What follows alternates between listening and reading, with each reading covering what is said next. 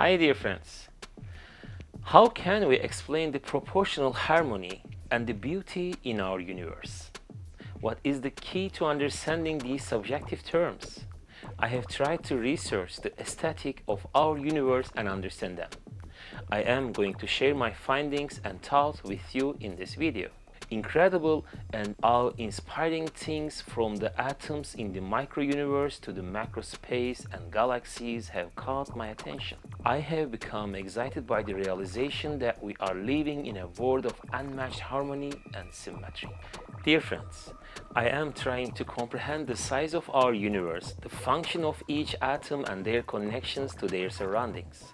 The things I find carry me to completely new levels of awe.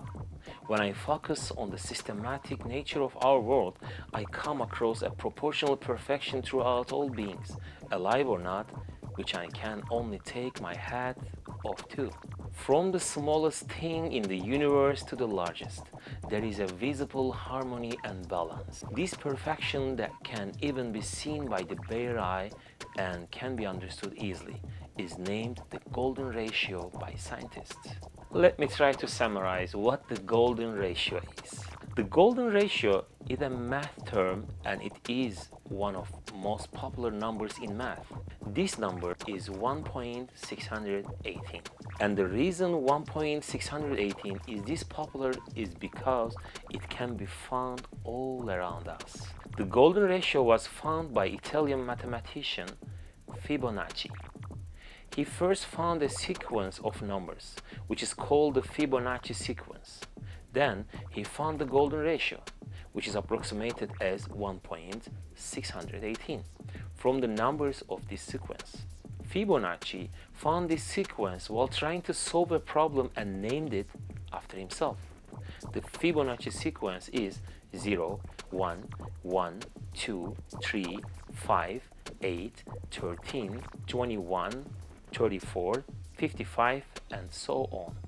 How the sequence works is that each number is the sum of the last two numbers. For example, the 8 in the sequence is found by adding the last two numbers before it, which are 3 and 5. And if we divide any of the numbers in this sequence with the one before it, we will see that it will always be approaching the golden ratio. For example, if we divide 34 by 21, we will get approximately 1.619. And if we divide 55 by 34, we will get approximately 1.618. And if you continue to make this same operation farther along the sequence, you will see that your findings will be constantly getting closer to the golden ratio. The number 1.618 is the numerical representation of the proportionate relation between the parts of a being and can be seen in many different beings, from plants to animals. Research finds that in many beings, the ratio of a part of the being to its whole is the golden ratio. Let's look at some examples that show this mysterious ratio. In an ideal human face, there are many features and parts that exhibit the golden ratio. For example, when you look at the two center teeth on our upper jaw, the ratio of the width to the height of the rectangle those two teeth form gives us the golden ratio. Besides this, some other examples of golden ratio in the human face are as follows: face height to face width, mouth length to nose width to length between our nostrils, length between our eyebrows to length between our irises. Yes, friends, all these aesthetic proportions show us a creational secret, which is the golden ratio. Now, let's move on to the human body and try to find some more examples. When we look at our arms, we will see that they are divided into two parts by our elbows, a big part and a small part. The ratio of the smaller part to the bigger one gives us the golden ratio. Also, the ratio of the bigger part to the whole arm gives us the golden ratio too. It is observed that the ancient Egyptians used a system that is similar to the golden ratio while building the Great Pyramid of Giza. When we look at the pine cone, we will see that the scales of the pine cone are placed in spirals of curves from top to bottom. The curvature of these spirals gives us the golden ratio. My friends, as you know, there are many people who have seashell collections. You may have one too.